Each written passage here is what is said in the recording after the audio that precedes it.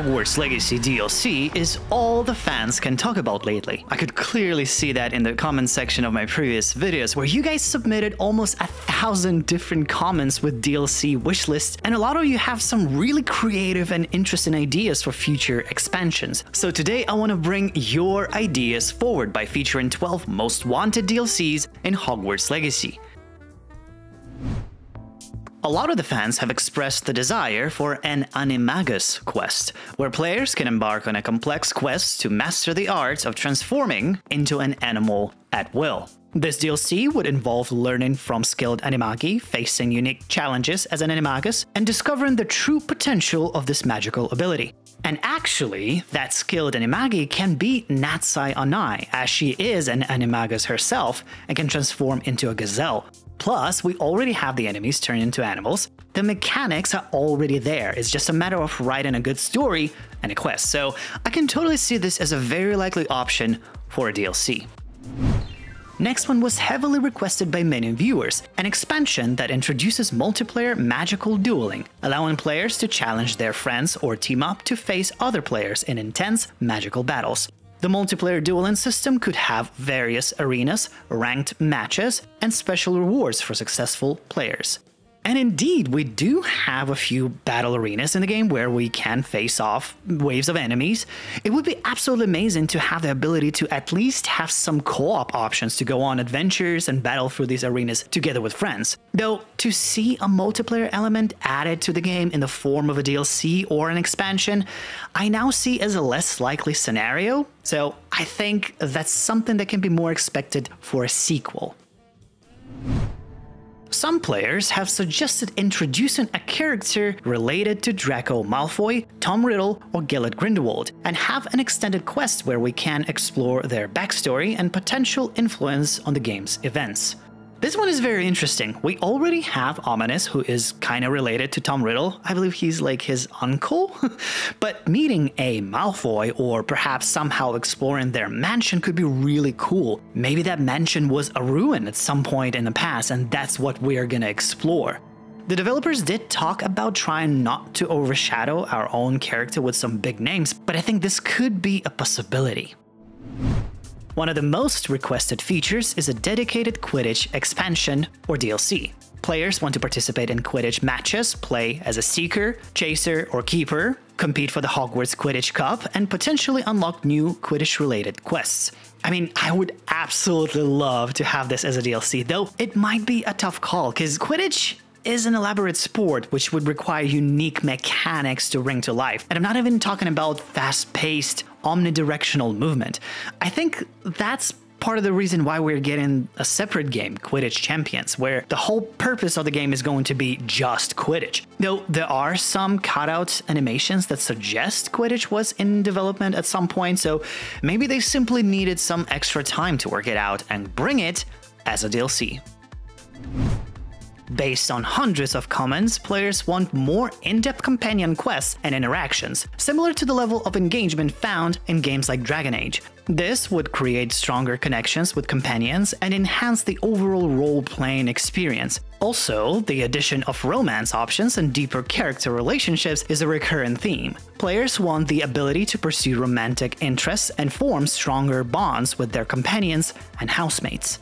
And based on certain source codes and hidden dialogues, it looks like both companions and romance system were once part of the game. And I can totally relate to the companion system. With Harry Potter's story, we are used to this companionship between the trio and the rest of the students. They were always doing stuff together, figuring things out, you know. We did have some of that to some extent, but we could definitely use bigger immersion into this mechanic. When it comes to romance, I personally couldn't care less that it's not in the game. I like that option in games like Assassin's Creed, but here, I don't know. But regardless, this is not my list, it's yours. And since it was once thought of to be part of the game, I think it's possible to happen in a form of a DLC or maybe even in a sequel.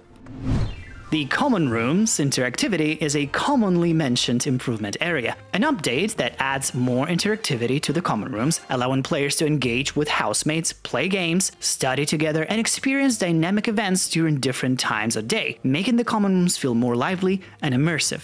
and I couldn't agree more with y'all on this. The common rooms of each house are so detailed in Hogwarts Legacy, but unfortunately I found myself rarely visiting my dormitory. I would absolutely love to have some kind of a quest where it's like a thunderstorm and we don't want to be outside and we kind of buckle up on the sofas and play some mini games or plan for an upcoming quest. I don't know, just the opportunity to get into the vibe of the common rooms is what I'm really looking forward to, which I think is very doable. Some viewers have expressed a desire for an adventure in the Chamber of Secrets, perhaps triggered by a basilisk chase, which is mentioned as an exciting and spooky concept. I mean, I can totally see how this is an often requested part. Chamber of Secrets is an iconic location in the series. It's a place that houses a monstrous creature, and having some quests happen in there could work as a counterpart to Hogsmeade Haunted Shop quest.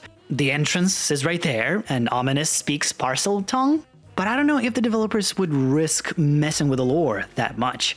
It is known that the chamber was only opened twice, so while I love the idea, I don't think this one is possible.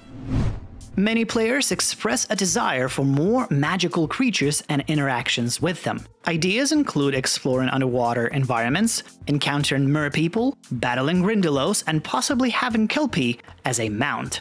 In this DLC, players can join a magical creatures conservation group, learn to protect and study rare creatures found around Hogwarts and beyond. This would also include quests to rescue endangered creatures, build habitats, and defend them from poachers.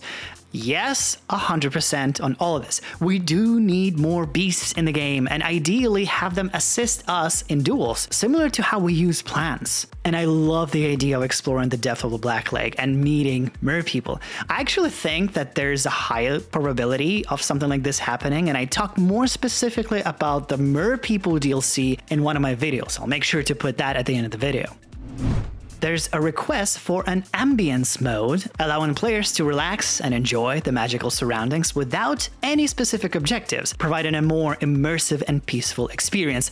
Another 100% yes. We need the ability to sit, lay down, dine in the Great Hall, and just like take in the beauty of the castle and the surrounding areas. I mean, we can technically experience the views and walk very slowly pretending we live there. I do that all the time, and I mean like for real, I do that. I can spend 30 minutes just walking around Hogwarts, walk into the Owlery, thinking I am in the Prisoner of Azkaban movie. But it would be great if we could do more of those immersive things like playing chess, well, that's not really ambience, but you know what I mean? Ambience mode, sit, chill, relax, maybe photo mode here too. Players express interest in expanding the learning experience at Hogwarts, including more in-depth classes, assignments, and preparation for the wizarding job market. Also, a wider variety of spells to learn during those classes, including more light spells to balance out the dark ones. And it's true, classes were more dominant in the first part of the game, and then they kind of faded into the background. And even in the first part, it was more, story related, but I honestly was fine with that. At the same time, if there were more interactive classes to take, or even optional ones, I wouldn't say nay to a creme brulee. I mean, so many people are asking for this more immersive experience, but I think in general, it's kind of tough creating that mechanic of classes because you gotta have schedule, you gotta have those things. But yeah, if we could have a few more assignments class related and where we could learn more spells, sure, absolutely yes. An extension of the main story where players progress through years 6 and 7 at Hogwarts. This DLC could introduce new character developments, challenging missions, and deeper exploration of the Wizarding World as the protagonist prepares for life beyond Hogwarts. Okay, I see where people are going with this one. Take care of the rest of the school years in the DLC and have us be an Auror in a sequel. Well, knowing that in every book/movie we get a full school year, I think that's what the developers are going to try to focus on going forward with sequels. And the DLCs are the things that, it's what's going to happen during the summer time. But regardless, I do want to see the continuation of the story. The developers wrote really good characters. We got Sebastian, Natsayonai, Ominous, all of them are really strong characters that I really want to see continuation, and I want to see our interaction and whatever happens in the next year. So yes, to the continuation, but not as a DLC. And before we get to the last one, here are a few quick mentions. A DLC that involves players to train as an Auror at the Ministry of Magic, involving combat simulations, investigating magical crimes, and honing their magical abilities to protect the wizarding world from dark forces. An expansion that introduces more depth and interactivity to Hogsmeade Village, including additional shops, activities, and side quests. Players can have the opportunity to participate in festive events like the Yule or Halloween celebrations. A morality-challenging questline where players have the option to delve into the dark arts with consequences for their choices. This expansion could involve interaction with dark wizards, learning more dark spells, and making difficult decisions that impact the storyline. Many players have expressed their eagerness to explore new places beyond Hogwarts, such as other wizarding schools like Ugadu or Ilvermorny. This would open up opportunities for unique quests, learning new magic, and meeting new characters. But also, some have pointed out that a location like Azkaban could serve as a perfect location in a DLC, and I have to agree with that.